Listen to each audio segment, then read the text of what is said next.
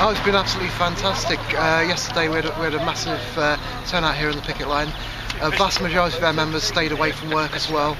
That was not only here but also around the country. And I think we sent quite a clear message to our management that our members won't accept privatisation. They're not going to accept the offices being closed, and they're not going to accept their jobs going. They're prepared to make a stand and do what it takes to ensure we get the right result. Come on guys, come on!